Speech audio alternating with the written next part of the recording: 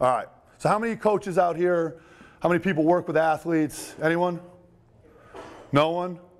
2, 3, 4. Awesome. What I have to say is pretty important, though, I'll be honest with you. All right, so I'm going to use the example of football, but if anybody has any specific questions about any other sports, please let me know right now. To me, there's 4 different areas of football strength and conditioning. You've got your summer session, you've got in-season, you've got your winter session, which for us is ending up next week, and then you've got spring ball. And they're all attacked a little bit differently, but there's certain rules that we follow regardless of the training period, okay? In season, I'm sorry, summer. Because of the NCAA and their infinite wisdom, tongue-in-cheek, we have 8 weeks in the summer where we can work with the football team. And there has to be a break in those 8 weeks, okay? So the way we set it up is we have our first 4-week block, we give them 4th of July week off, and then we have our second 4-week block going into the season, okay? So, we train 4 days a week. We do the most important training that we get done is done on Monday and Tuesday, okay?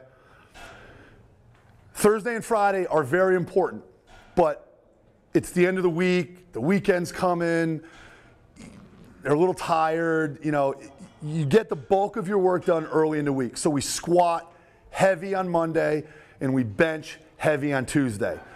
We do like a speed squat on Thursday and a speed bench on Friday, right? Sounds like West Side, right? It's basic template that we follow. All right? Does that make sense? All right. So we train 4 days a week.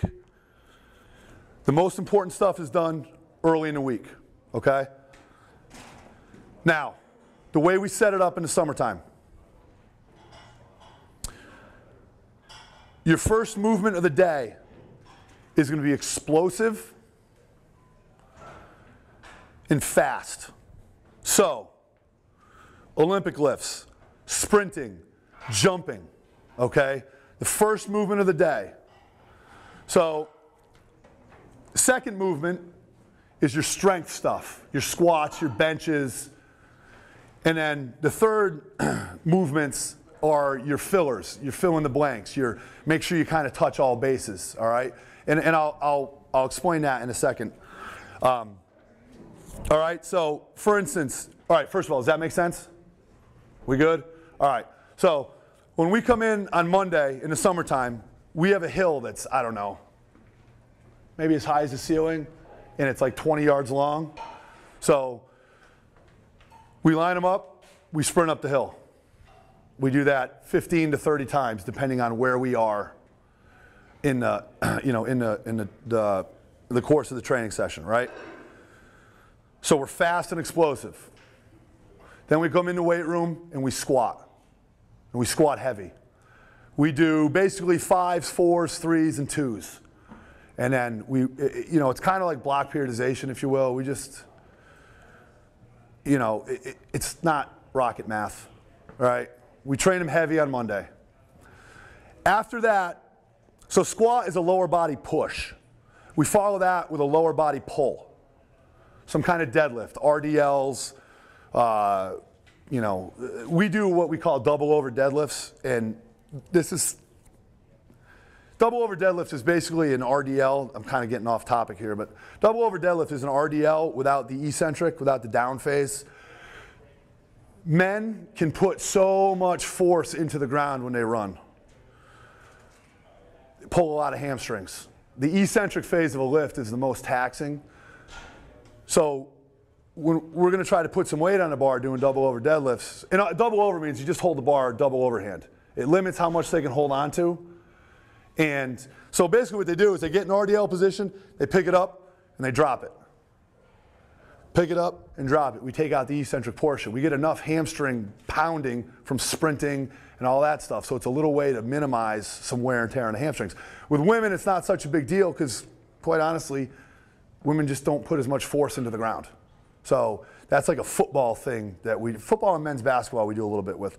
But anyways, so we've got our heavy squat followed by our heavy lower body pull, anywhere in the 5 to 8 rep range, whatever, okay?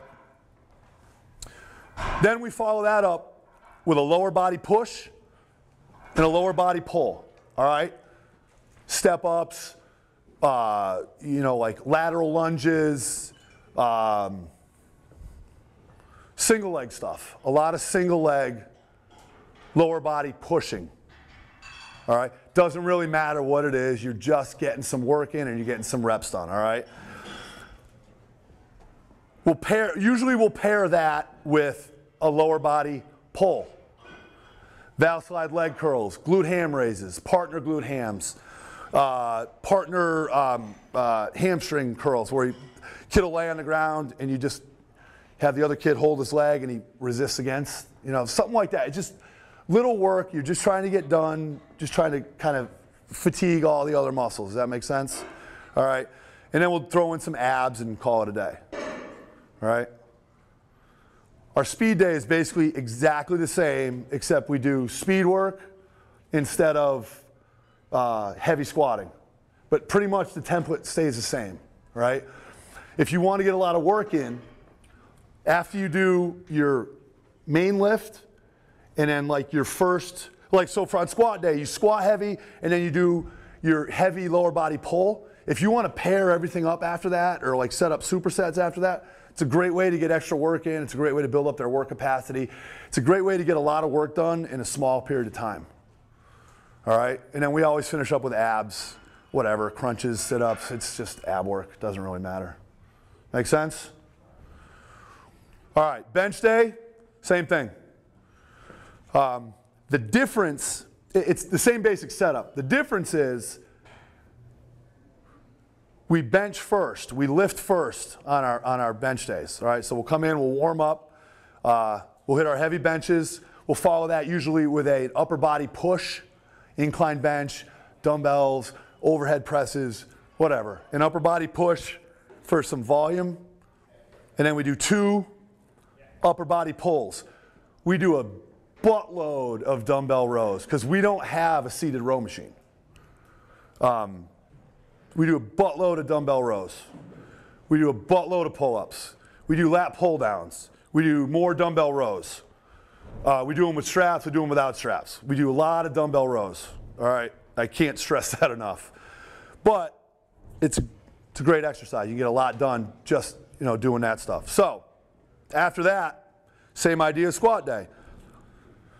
Heavy bench, upper body push, 2 upper body pulls. You can pair a lot of that stuff up, and then we throw in guns. Let the guys do bis and tries, all right? Usually we'll set up something fun with them. Like our big kick now is we just put chains on the bars and have them do chain curls. And guys pull their sleeves up. It's like freaking prison, and they love it. But you're just getting some work done, and you get the main work done early, and at the end, let them look good in their uniforms with those tight sleeves all jacked up. You know what I mean? They want to do that, they're going to work at it, right? Speed bench day, same basic idea, all right?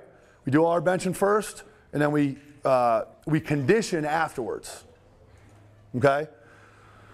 Squat days, we sprint first, because there's no way you're going to sprint after you squat. You're not going to be any good at it.